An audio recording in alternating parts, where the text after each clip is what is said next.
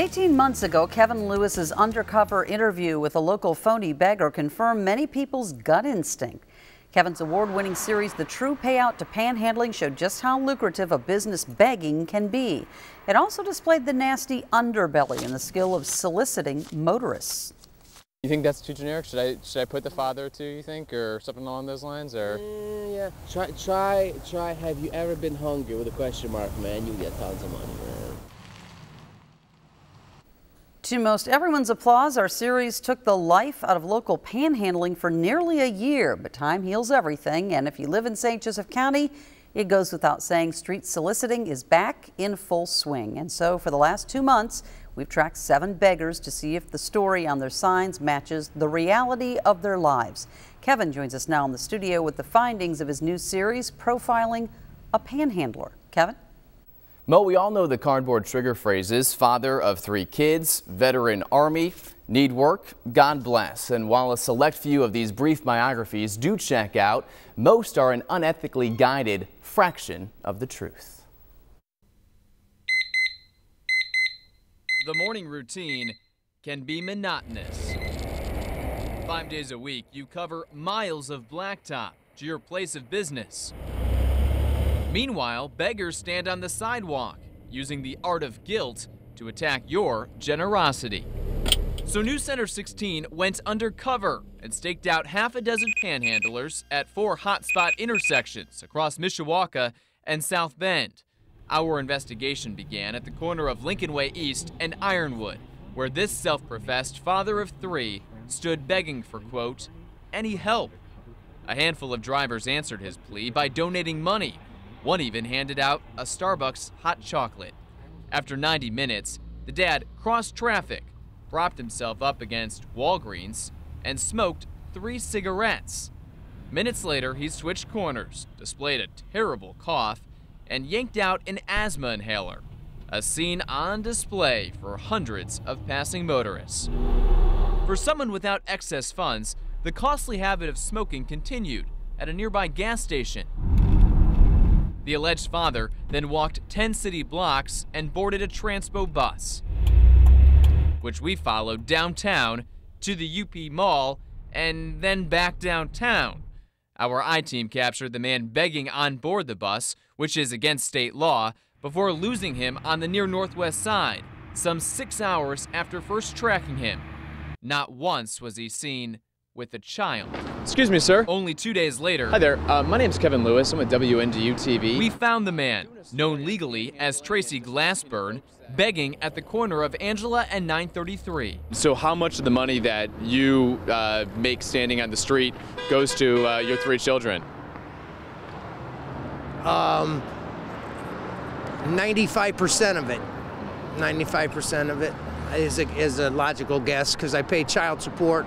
But court records show that's not the case, as Glassburn was arrested last year for failing to pay $24 grand in child support. With your sign saying that you're a father of 3 children, people maybe picture that you've got this home or an apartment with 3 kids living there, and the sign may be a little bit misleading to motorists passing by? No, but it's, well, maybe it's all in perception, I guess, that it could be perceived as that, but to have a sign this long to explain my whole life, you know, to them. So we'll let this stack of court paperwork do the talking, with at least 25 arrests since 1992 for crimes like battery, possession of paraphernalia used for heroin, and auto theft. Oddly enough, News Center 16 has video of the Chevy station wagon Glassburn stole. Why? Well, because it belonged to a man named Dennis Ostrowski. What do you get? I mean, is it like... Yeah, I make about the same. Yeah, it's about $100 an hour. The same Dennis we busted for conning motorists during our first investigative series.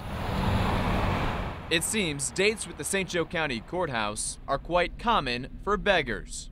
Take, for example, panhandler Doug Knox, arrested 23 times in the last 25 years for crimes like battery, driving drunk, and auto theft. We followed Knox on his bike to a friend's house on South Bend's northwest side. My name is Kevin Lewis. I'm with WNDU TV. A week later, we returned and spoke with the homeowner. Your thoughts about Doug. Do you feel that he legitimately needs this help, or do you feel like he could be able to get a job on his own? No. Yeah, he could definitely, he's self-supportive. He could be. Has he ever talked about how much he can make at the corner then? Oh, yeah.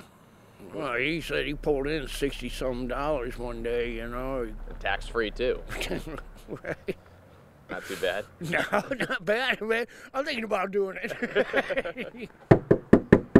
So we stopped by Knox's Mishawaka apartment for comment. Despite his blue bike sitting outside, no one answered the door.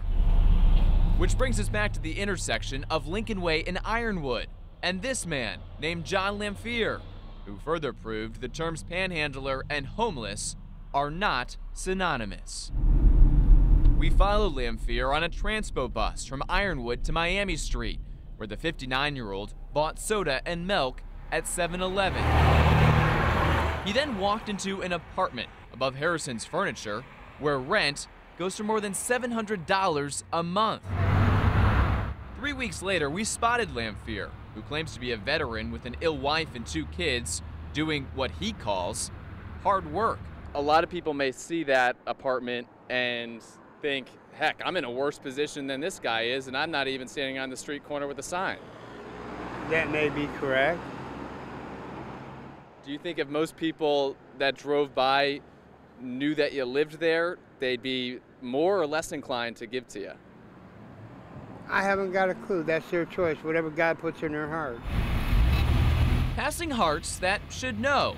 Lamphere has an extensive criminal record, owns a cell phone, collects military disability, and is an avid smoker. Do you feel like the irony in this is that some people may be worse off than you and donating to you? That's very possible. And you don't have any guilt about that? I don't have guilt to feed my family or myself. No, I don't.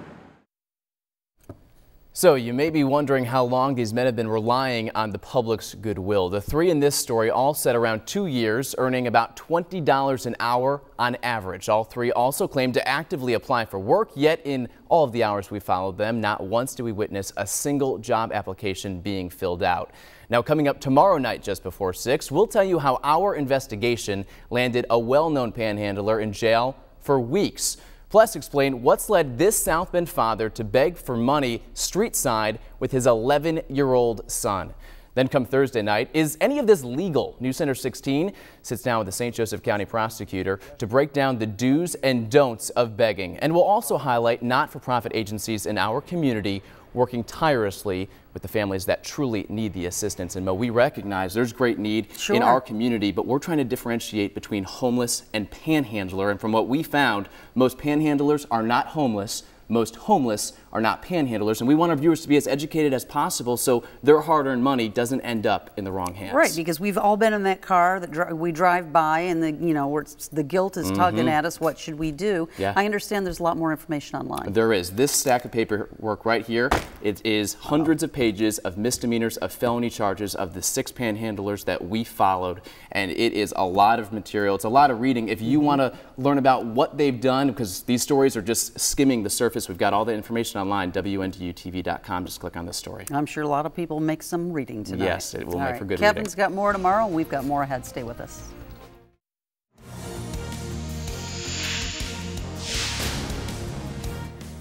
Tonight, just before 6, we continue to uncover the profile of local panhandlers. Last evening, we ousted 3 men whose cardboard signs were a mere fraction of the truth. Take, for example, this street side beggar named Tracy Glassburn, who claims to care for 3 kids. So how much of the money that you make standing on the street goes to your 3 children? 95% of it. 95% of it. That lofty percentage is hard to believe after we learned police arrested Glassburn last year for failing to pay $24,000 in child support. And take a look at this guy. Do you consider yourself homeless? No, I'm not homeless. He sure isn't. We followed the 59-year-old man named John Lamphere to a $750 a month apartment along South Miami Street in South Bend. Despite owning a cell phone, collecting disability, and being an avid smoker, Lamphere told us he has no guilt begging for your hard-earned money. And so in part 2 of our series, Profiling a Panhandler, we set out to determine if the men from last night are an anomaly or the street side status quo. Kevin Lewis joins us again tonight. And Kevin, part 1 really resonated with a lot of our viewers. And how could it not, Mo? It's human nature to trust your fellow man. And when that trust is violated, anger tends to set in. You know, so many motorists like to think the 5 cents or $5 they're handing out their car window is going toward life essentials. Sad to say, that hope sure hard to come by. Last year, as a stand-in beggar, Thank you very much. Have a good day. I appreciate it. Thank you very much, ma'am. I learned there's a lot of money $3, $5 bill, $10. Last one was $20. behind sign language. Need money, need food. Please help my family. God bless. The quick cash concept was also simple enough for this man, 29-year-old Ryan Hunter, to understand. The self-proclaimed single dad needed work or any help. News Center 16 first spotted Hunter at the corner of Angela and 933 on a drizzly Monday morning. Not 15 minutes went by before the destitute dad ate his breakfast, chowing down on McDonald's.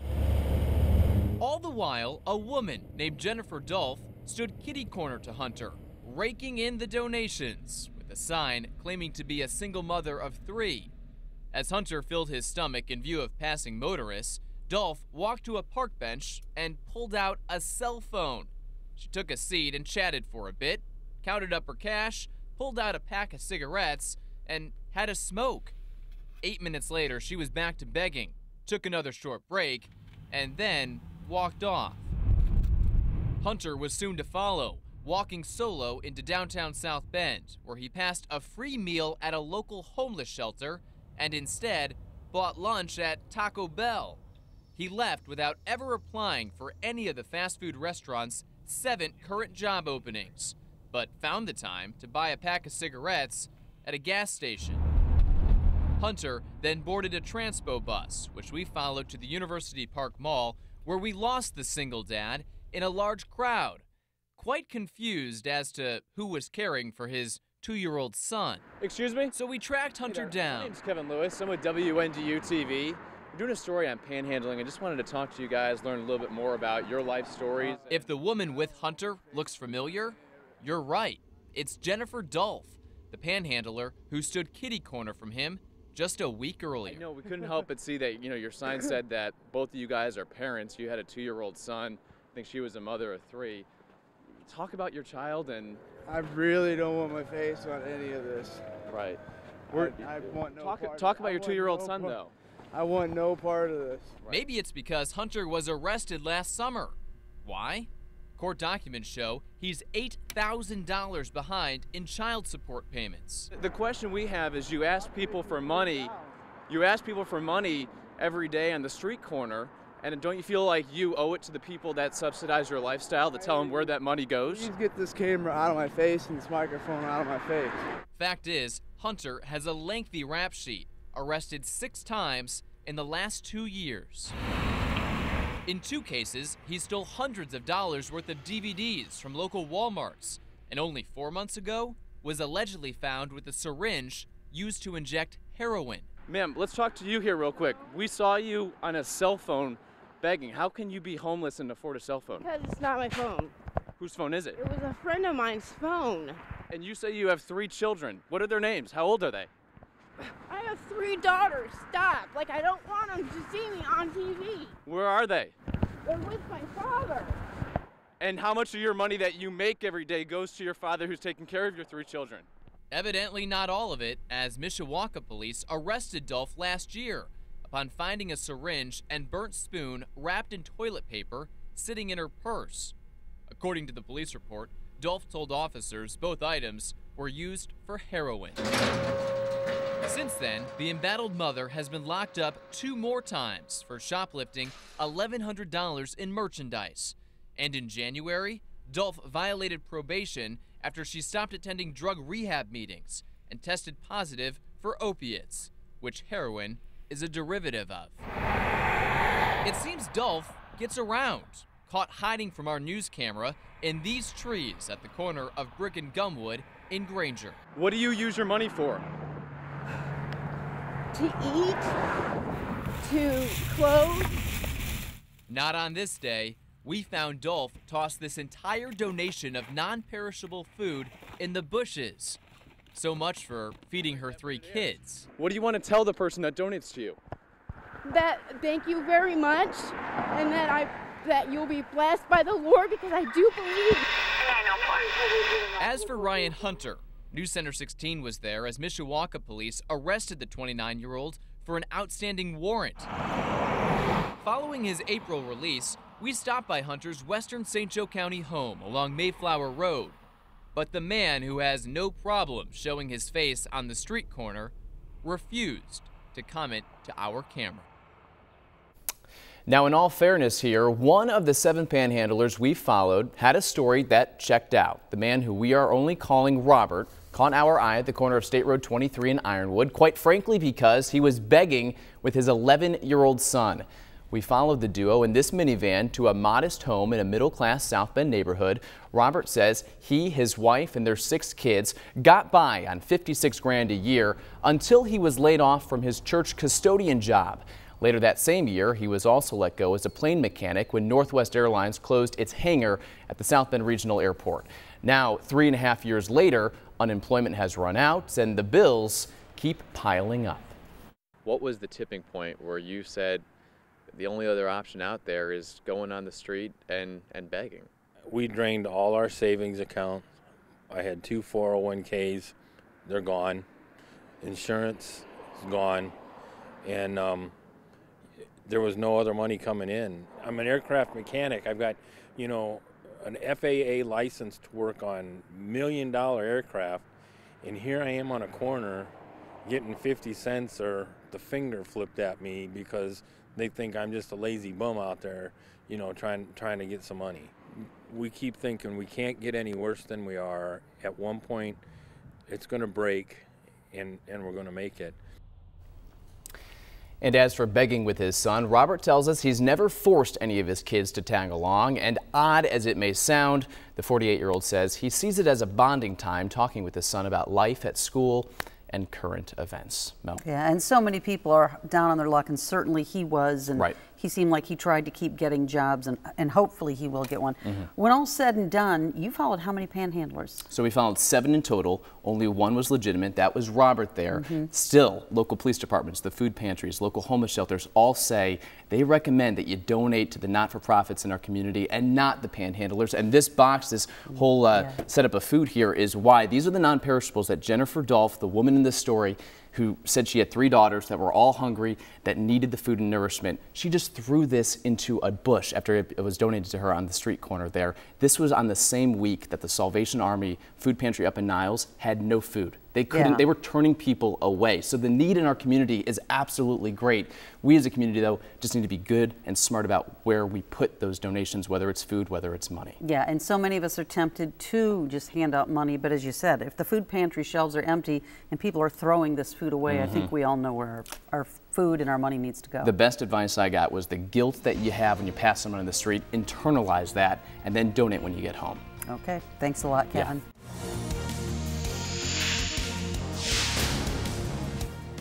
Tonight, just before 6, we conclude our 3-part investigative series profiling a panhandler. Over the last 2 nights, we've exposed half a dozen beggars lying to thousands of passing motorists at a handful of local intersections. Don't you feel like you owe it to the people that you prey on every single day to give them some type of idea as to where your money goes? Oh my God. Yesterday, we exposed these 2 panhandlers. Both claim to be needy parents with young children. While that may be true, neither has custody of their kids, and both carry extensive criminal records, including arrests for possession of syringes used for heroin. But is panhandling along the road illegal? News Center 16's Kevin Lewis dug through Indiana and Michigan state law. He joins us in the studio tonight with some answers. Kevin? Mo, we'll get to Michigan in just a minute, but first, police and prosecuting attorneys across Indiana use these 2 pages of state code stipulations to pinpoint panhandling offenses. The question of legality is a complicated web, but make no mistake, Most beggars have reviewed this document from top to bottom, better than many attorneys. Later this month, Notre Dame will graduate a legion of new lawyers, many now scholars of state statutes, an accomplishment 6 semesters in the making. In that same time, Tracy Glassburn, a convicted felon, has begged for your hard-earned money. A high school dropout, there's one law Glassburn could defend as good as any Golden Dome lawyer in court: the statute of solicitation. I don't believe what I'm doing is panhandling after I've checked into it. Panhandling is an illegal act, and by me holding a sign, it's simply suggestive. Yes, yes. A defense St. Joe County prosecutor Mike Dvorak can argue. Our Constitution provides us freedom of association, so we don't live in a society where just standing on a street corner you can be arrested for a crime. But according to Indiana state statute, there are clear violations you can look out for. Clear as day, or lack thereof, no one can beg after sunset or before sunrise. Panhandlers also can't ask for money at public transit stations, bus stops, or airports. The same rule applies on board buses, including Transpo. Banks and ATMs are also off limits, as are outdoor dining areas. And no peddler can approach, block, touch, swear, or follow any person in attempt to obtain their money. But at that point that they make you feel compelled to donate by swearing at you, by grabbing a hold of you, by touching you, by following you, by doing it after dark, those people are intimidating, they're threatening.